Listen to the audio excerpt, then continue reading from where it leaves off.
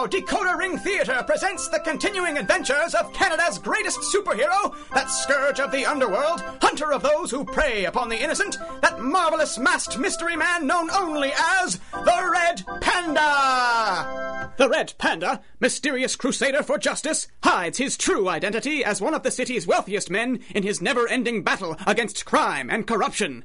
Only his fiancée, Kit Baxter, who joins him in his quest in the guise of the Flying Squirrel, knows who wears the mask of the Red Panda.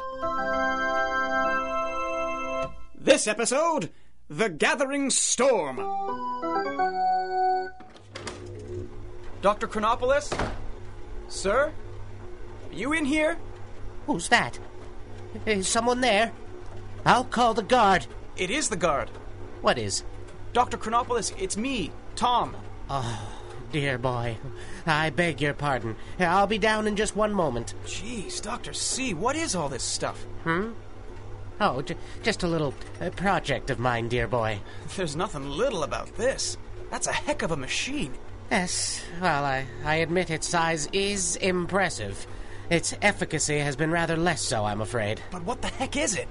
Oh, well, not to bore you with technical details, but I've been testing some specimens I recovered on a recent expedition. A rather intriguing find from an Aztec temple. The piece bears all the characteristic markings of some of the most powerful mystic artifacts in the museum's collection, but it seems devoid of any of the typical energies. I don't understand. Well, here, you can see the artifact itself. Just here at the focal point of this waveform generator. This, shield thing? If you like. I've been bombarding it with energies on known mystical frequencies for weeks now to try and activate or unlock it in some way, but so far without the slightest success. Mystical frequencies? Yes. Well, if you prefer, you might say energies that were used in the ancient world that are only now beginning to be understood by modern scientists. They are? Well, some of us. Or me, anyway. On a good day. But here, I am prattling on. Would you care to sit down? I'm sure I can clear some space. Somewhere. Oh, Doc, it's all right. I've got to go back on duty. I just came to let you know that this package arrived for you. A package? In the middle of the night? It's 2 in the afternoon, Doc. Really? Oh, my. You should really look out a window sometimes. I suppose you're right, my boy. I suppose you're right. But who has the time? Who is this package from, then? The waybill says Dr. Emil Borgen, University... Emil. Good old Emil. He's still off somewhere in the Far East, no doubt. Always bouncing all over the world. Let's get this open. Here's a letter. Oh.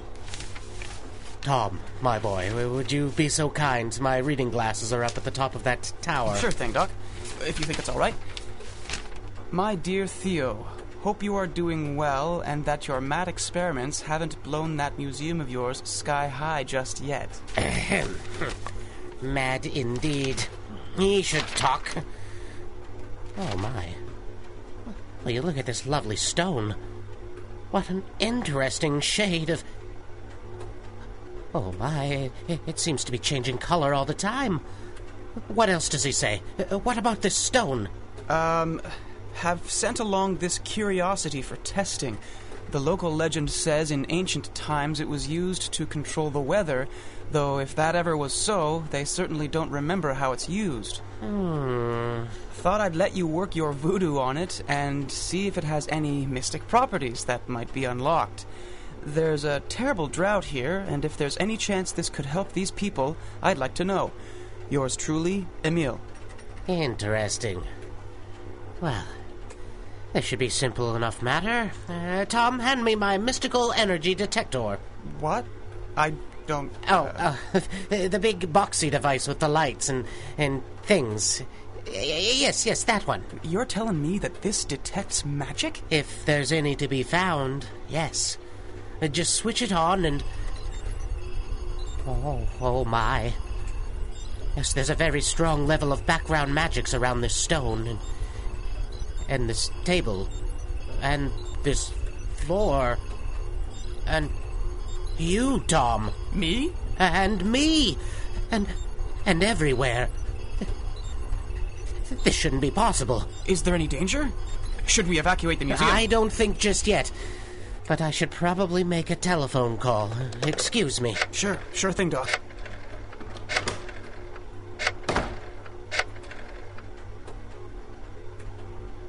Yes, this is Dr. Chronopoulos at the museum.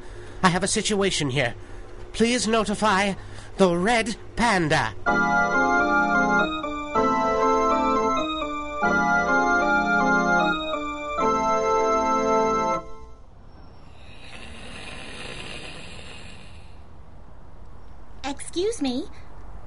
Excuse me, do you know if this bus turns on King? Oh, thank you. Well, it certainly is gray today, isn't it? Not like yesterday, that's for sure. I'm sorry, I didn't quite catch that. Do you think it will rain later? What is this place? What? What did you say? What is this place? This is Bathurst Street. Bathurst Street? Are you all right? What manner of place is this? I don't think I understand. You're at a bus stop in Toronto? Toronto? Mister, listen. My sister's a nurse. Maybe I should call her for you. Okay, maybe I should just... I can't really even see you under that hood. Let me just... No, your face! You can't be! You can't! Somebody help! Anybody! Well might you scream, weak creature of flesh, for we are coming. The army of the great darkness is assembling at last, and soon this Toronto will wither before our might, fall before the Draxites.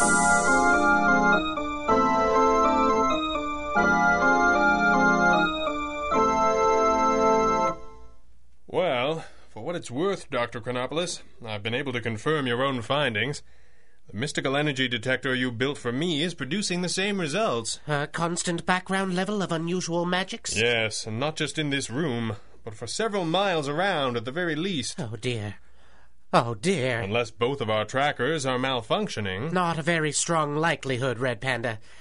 Something in the neighborhood of being struck by 2 bolts of lightning at the same time. But, Doctor, what does it mean? That's what worries me, Red Panda. I simply don't know. Do you think this machine of yours is the culprit? I shouldn't have thought so. I was very careful in constructing a narrow focal point for the waveform generator.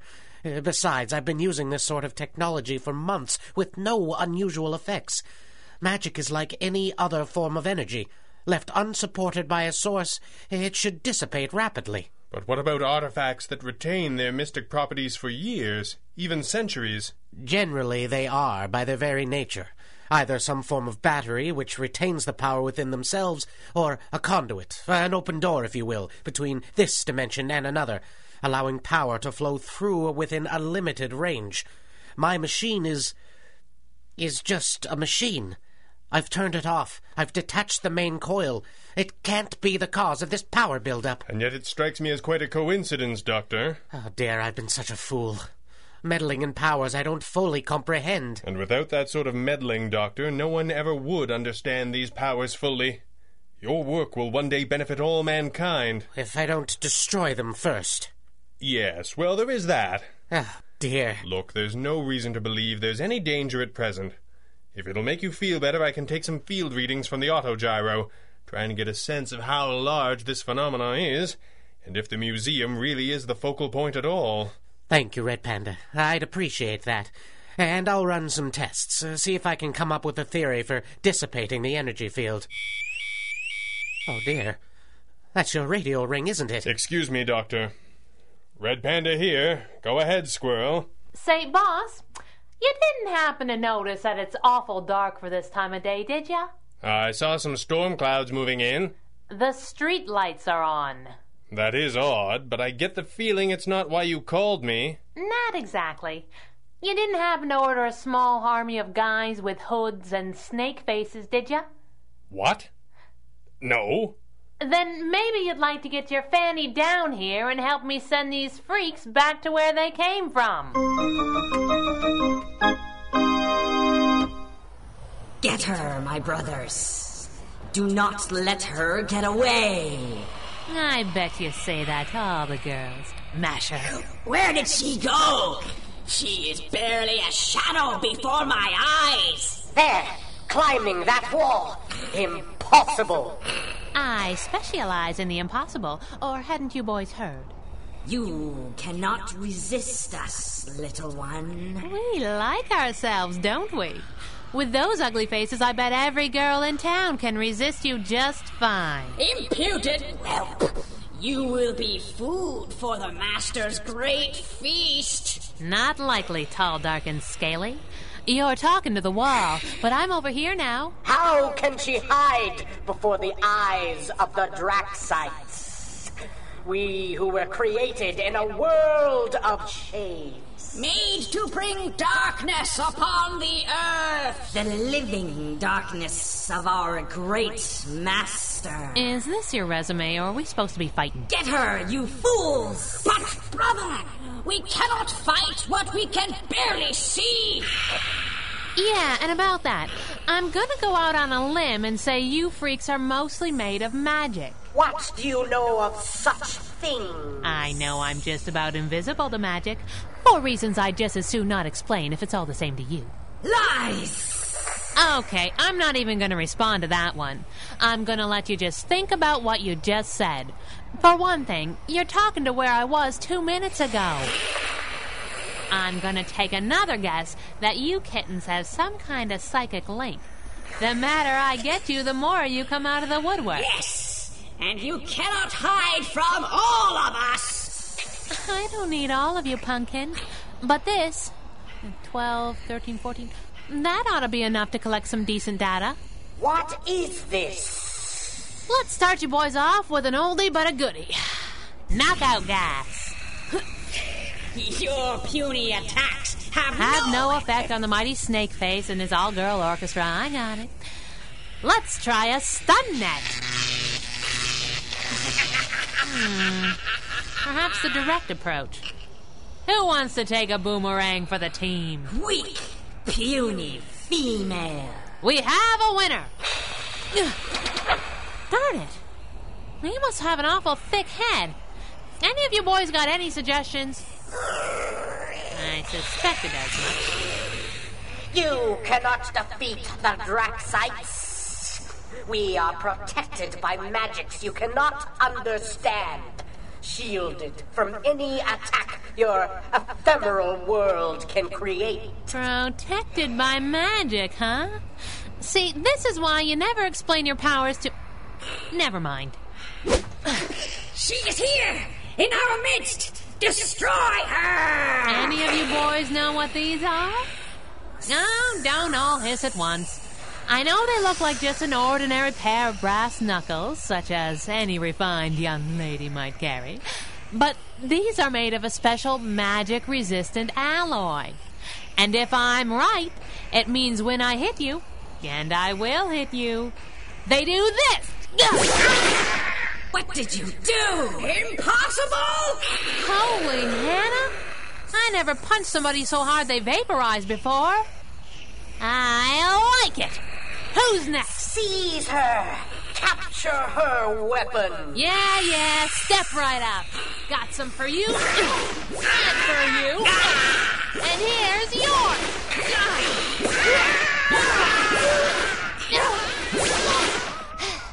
Oh, yeah. Now that's what I call science! I'll alert the Nobel Committee immediately. What are you doing up there? Watching you work? Oh, yes? Do you have notes or something? No, I'm just enjoying the fact that I don't have to watch you when I think you're not looking anymore. Oh. Well, if you're going to be like that, you're out of the doghouse. Get down here. I'm not sure we have time for me to be properly out of the doghouse just yet. What are you talking about? Do you see any more snake men around here? There are police reports of them spreading terror across the city. Oh. But this alley is pretty clear, right? Behave yourself just a little longer. 10 months is not just a little longer. That was some good work finding the weakness of these Draxites, even if it was a dangerous piece of guesswork. Guesswork, schmesswork. They keep giving out free passes. They were created in a world of shades and made to bring darkness on this earth. So if their great master gave them magic shields, they probably wouldn't need much else. Unless they met a girl with these sweet babies. I wondered if we'd ever get a chance to use them. Come on. In this job, you knew I'd get to deck a demon eventually. Well, you might yet get your chance. If this ties in with Dr. Chronopolis' findings, this could be just the beginning. Swell. I could use the workout. This could be the start of a full-scale invasion from a magic dimension. If we have a breach on our hands... Are you suggesting that I can't punch an entire dimension into submission? I'm suggesting that we're about to need all the help we can get our hands on. The city, and perhaps the entire world, depends upon it.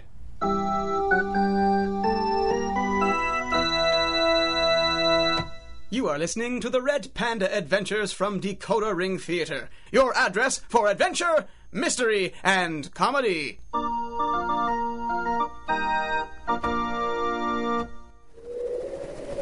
Red Panda to Flying Squirrel. Come in, Flying Squirrel. Boss? Now I'm having trouble reading you over the interference from the storm. How's the autogyro holding up to the weather? So far, so good. Though she really wasn't designed for these kind of rough conditions. I find it hard to believe this storm is unrelated to our more pressing problems. How are things at your end? I've got 9 agents and am proceeding with Plan B. Only 9? We've got snake men popping up all over the city. Communications has been hit pretty hard.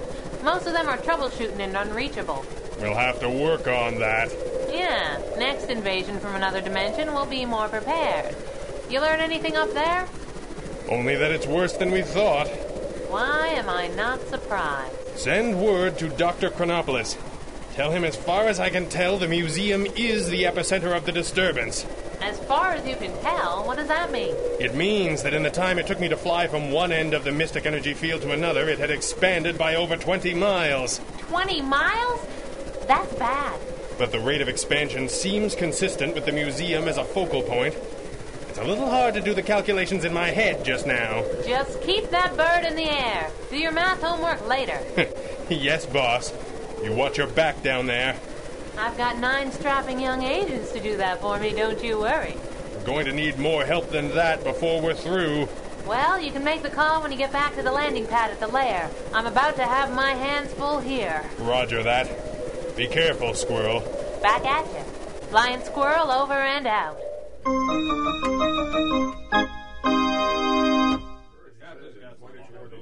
Here she comes, boys. What did the chief have to say? He said, be sure to tell Mac Tully to stop asking so many fool questions. Serves me right for asking, I guess. Glad you're finally seeing things my way. All right, you jokers, listen up. What are we doing here, Squirrel? All heck's busting loose all over the city, and you got us hiding out in a warehouse. Eddie, what do you think the odds are that I decided to ride this one out in a warehouse? Bearing in mind that any other answer but not very likely is gonna get your nose broken. Not very likely. Smart boy. We've got dimensional gate crashers all over the city, boys. They don't seem to know quite what to do with themselves. If this is an invasion, it's a pretty badly planned one. But they're spreading panic, and if the boss is right, not without reason. Snakeface is notwithstanding. In a nutshell. I tried taking on one of these characters. They got heads like iron. I couldn't put a dent in one, and I barely got out of there in one piece. And that was one. There's a small army of them out there. And getting larger by the minute while you're yakking. These snake men, or Draxites, they got one big advantage. A built-in magic shield that shrugs off just about any ordnance we can throw at them. Oh, swell. Is that all? We got a few things working for us, though. 1, these jokers don't seem to have a plan. If the boss's guesswork is as good as usual, they've been pulled through by some kind of accident. Doesn't help us that much now that they're here. No, it doesn't. But we got advantage number 2. If you can get past the shields, they don't have much else going for them.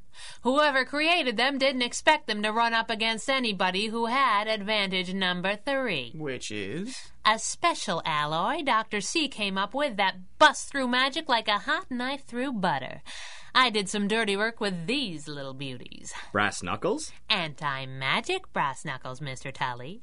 And I've added some toe caps on the boots to speed things up. We can't punch and kick our way through 1,000 snake men. Maybe you can't, Precious. That's why we've got these. Ammunition? Crates of it. What good are bullets against these monsters? Anti-magic bullets, Mr. Tully. Every single one of them tipped with the same magic-resistant alloy. These should cut right through their shields and send the 3 guys behind them back to where they came from. Or wherever snake men from another dimension go to when you blow their heads off. Actually, they vaporize. But otherwise, that's more or less right, yeah. I ain't partial to firearms, but in this case, I'm prepared to make a big exception. At least, till we can work out something more stylish. How did you get these made so fast? We've been sitting on them for a while now for just such an emergency. You didn't think the Red Panda would ask you to fight monsters with sticks and stones, did ya? But there's only 9 of us. How are we supposed to cover the whole city at once? And that's our final advantage, boys. Joe, you want to open those big doors? See, our Draxites have a mental link.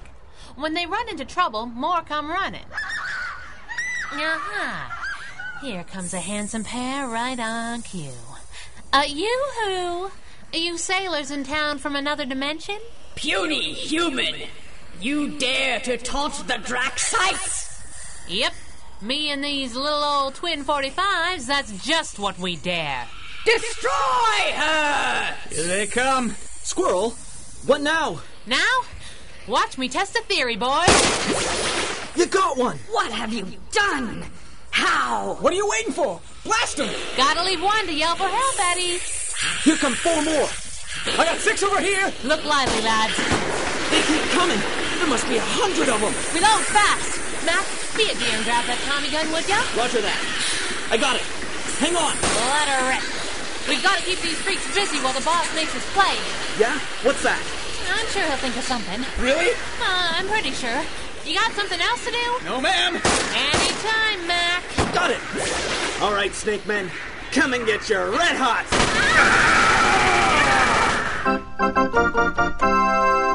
Dr. Chronopoulos! Doctor, are you here? Over here, Red Panda. Doctor, did you get my message? Yes, dear boy. And I'm afraid things are getting worse by the moment. They certainly are. We need to stop this breach at the source, Doctor, and do it fast.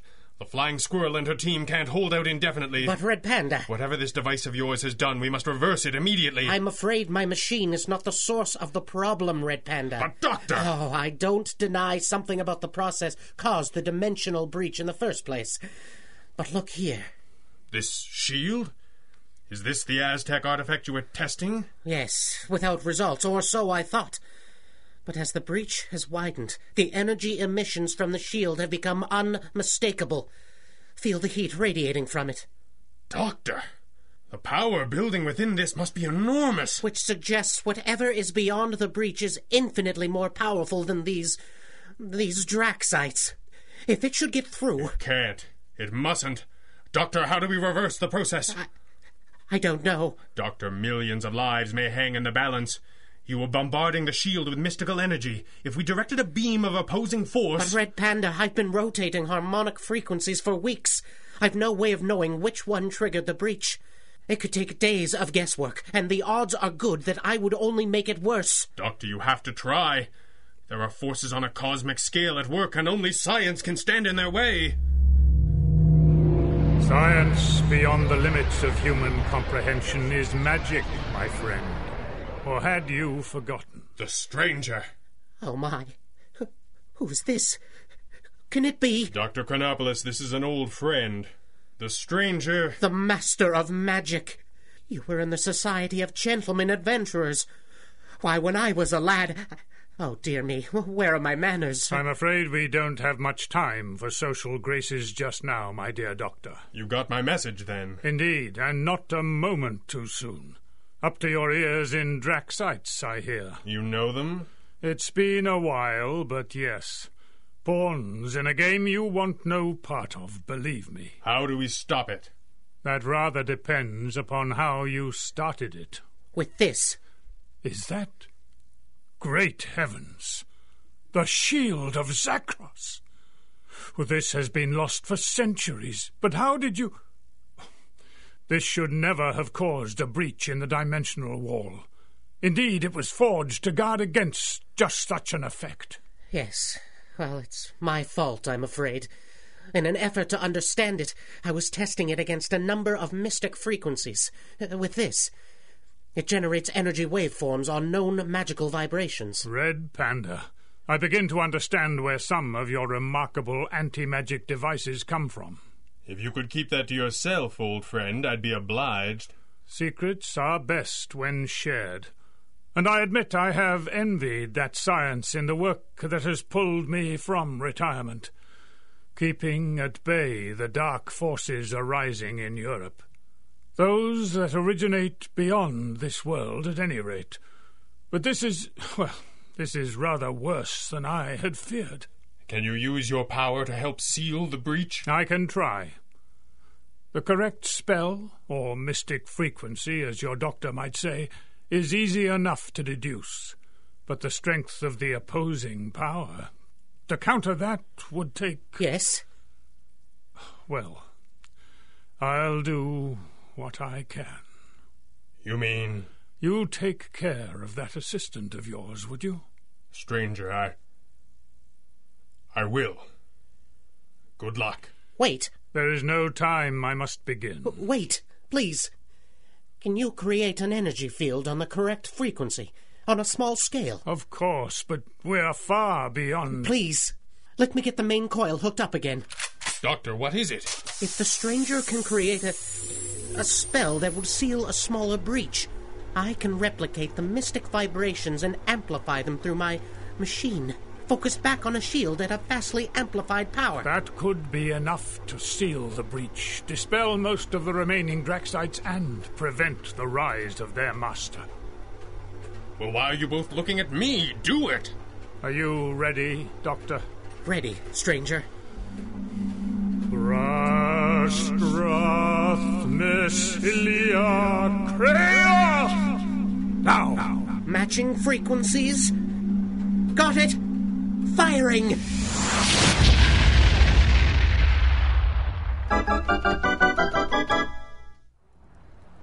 Maxwell Falcone, you're a sight for sore eyes. I knew when those baddies disappeared that you must have come calling. Ah, my dear Flying Squirrel. Well... What's that? I do try not to read people's thoughts without their permission. But mine are too obvious to miss. Congratulations, my dear. It's about bloody time. No fooling. Is everything all right over there? Just peachy, thanks. Good work, Squirrel. Are our people... Everybody's fine, more or less. But it's kind of a mess, isn't it? Anti-magic bullets everywhere. Anti-magic bullets? I never thought I'd see the day when science began to catch up to the ancient secrets. Your Dr. Chronopolis is a remarkable man. I might need to borrow him from time to time, if you don't mind. I'm sure he'd be thrilled. He was quite starstruck. I thought he was going to ask for your autograph. But didn't he... Oh, that's right. The doc was out cold the last time you saved his bacon, wasn't he? He won't make that mistake again. Take my advice, old friend. Clean up these bullets and keep them as secret as you can. The forces I'm working against in Europe must not learn of them and be able to prepare. Then you think things are going to get bad? For millions, my dear, it already is. There are those within the ranks of power in Germany who think nothing of invoking great otherworldly power, forces of enormous evil, to aid them in their mad quest for power in this world. A handful of us stand against them, but should we fail, it's only a matter of time before the whole world will become entangled in a conflict such as mankind has never known. When you need us, Max. Your time will come. But since Dr. Chronopolis has made me this handsome gift... Pretty fancy shield. Looks old. It is. The shield of Zakros was forged to defend this world against incursions from the next. With its power to augment my own, freedom may yet have a fighting chance. Goodbye, my friend. And when freedom needs a couple of masked marvels with a warehouse full of anti-magic bullets... We'll be ready, Kit. The Red Panda swears it. And so concludes another adventure of the Red Panda! This recording and the story, characters, and situations contained therein are the exclusive property of their creator and copyright holder, Greg Taylor, and are produced and distributed by Decoder Ring Theater through arrangement with him. These recordings may not be rebroadcast or redistributed by any means for any reason without express permission. Until next time, when Decoder Ring Theater brings you the further thrilling adventures of Canada's greatest superhero, this is Stephen Burley reminding you DecoderRingTheater.com is your address to adventure! The Red Panda Adventures, Episode 40, The Gathering Storm, was written and directed by Greg Taylor with original music by Andrea Lyons and featured the vocal talents of Stephen Burley, Peter Nichol, Kevin Robinson, Monica Cote, Peter Higginson, Clarissa de Nederlanden, and Greg Taylor. Until next time, for all of us here, good night.